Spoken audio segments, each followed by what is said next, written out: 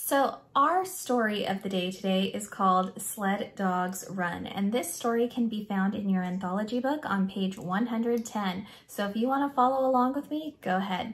And it is written by Jonathan London and illustrated by John Van Zyl. So let's go ahead and check it out. Sled Dogs Run. Our genre is realistic fiction. Now, what does realistic fiction mean? Do you know? Realistic fiction is when something is not true, but it could be real. Like it's a fake story that somebody kind of made up, but it can kind of be real because it can really happen to somebody, or maybe it was inspired by true events. You might have heard that when you see a movie or something on TV, inspired by true events, which means like a story kind of similar happened, but they added like some fun details. So this is something that can really happen to people in Alaska. It's something that they really do, but the author made up this story. So that's realistic fiction. All right, our essential question is, how do animals survive? Read about sled dogs that live in a very cold environment. They were born in the spring, fat, tumbling puppy balls full of fresh puppy smell and puppy life. There was skookum and hawk and bamboo. Here in Alaska, in the far north, skookum means smart. See how hawk and bamboo chase him but can't catch him, says Papa? He will be the leader. So what does skookum mean? Skookum means smart. Now in the summer, the training begins. Sled dogs run. That's what they live for, to run and pull. First, they wear a harness to get used to it. Then they pull a small log, bouncing and skidding behind them. In the fall, they pull a cart for the first time. Papa runs behind me. I call out, skookum, hawk, bamboo, good dogs. For now, they run with the older dogs.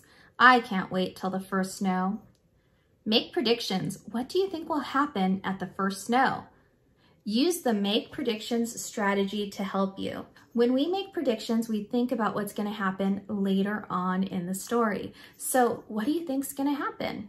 So remember in the springtime when they got them, they were these little puppies and they were fresh and new. And then as they got older, they put harnesses on them. Harnesses are things that go around the dog's body, and they're able to tie things to them like a leash, or for sled dogs, a log, so that way they can practice getting stronger. So what do you think is going to happen when it starts to snow? Well, let's go ahead and check it out. In the winter, the snow comes, white on white, as soft as owl's feathers. I lie down in the softness and make a snow angel, but my dogs are eager to run. And by February, they are ready to pull as a team, with me as musher. My first solo run. Mama heats up a sloppy stew. The dogs must eat fast before it freezes. Mama gives me a hug. You will love the quiet, she says, and the oneness with nature. You will love the speed, Papa says, and the sense of freedom. So the snow comes. What are they getting ready to do? They're getting ready to go on their first sled run because those dogs have been getting ready to pull the sled. So she says the dogs are eager to run. So what does that mean? The dogs can't wait. They're excited. And she's gonna go. It says she's gonna be musher. Musher means she's gonna have the ropes and she's gonna lead the sled. And then she's gonna do her first solo run. So what does that mean? If you said that means she's going by herself, yes, she is going by herself. No grown-ups are going with her. It's just her and the dogs. And then it says Mama made the dogs a sloppy stew, and the dogs must eat it fast before it freezes. A stew is like kind of like a soup that has like meat and potatoes and those types of things. So it's nice and warm, and the dogs have to eat it so fast because that's how cold it is. When I come with the harnesses, the dogs go crazy. They run in circles, howling and crying and yipping with joy. Hitched to the gang line, they are raring to go. Mama says, be back by dark. In the north, in the winter, dark comes early. Papa says, trust the dogs. They will know the way. I pull the snow hook and shout, hike! The sled feels like it's leaving the ground. Whoosh, we're off. The dogs straining, tugging, running out before me, huffing puffs of breath. We are racing cloud shadows. We are racing a snowy owl. We are racing the wind. What was that word that she said to get the dogs to go? Go ahead and look at your page. What was the word that she used? She used the word hike.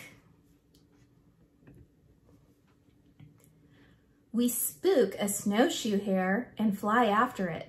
The sled whips. The runners shush. The collars and snaps jingle. Hair disappears into white.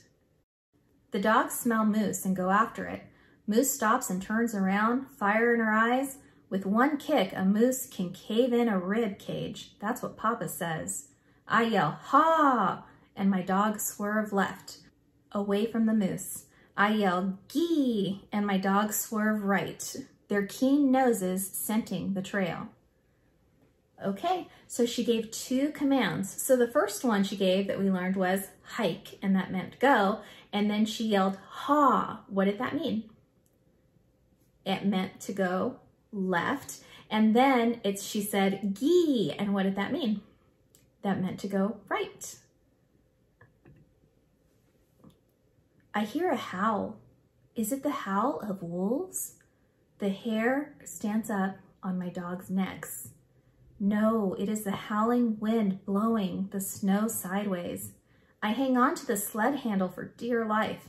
The storm is a hungry wolf eating up the light.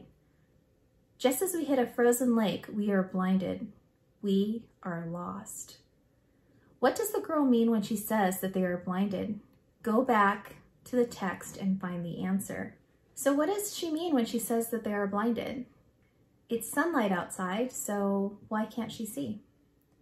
Well, when it snows and when it's really windy, it's something called a whiteout. And there's so much snow that all you see is white. You can't see anything else. So even though it's daylight, you just see white everywhere and you just can't even see anything. So even though she can see white, she still feels like she's blind. She can't see anything anywhere.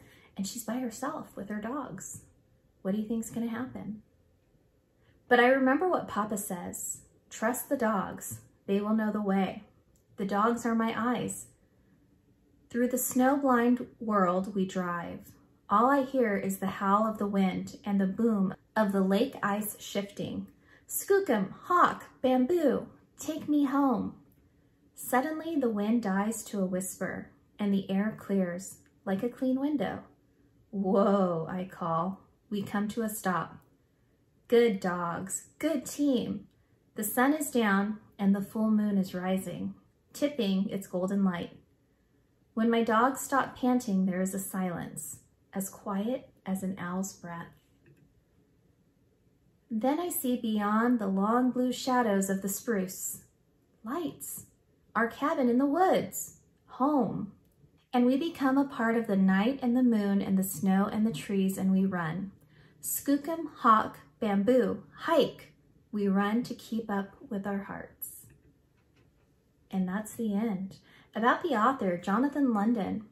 Jonathan London and his sons loved to go to wild, snowy places. Jonathan started writing by making up stories for his children. Many of his stories are about nature and wild animals. John Van Zyl is the official artist of the, and I am not sure what that word is, a sled dog race. This famous race goes 1,049 miles through the Alaskan wilderness each winter. John owns 20 Siberian Huskies. Author's purpose.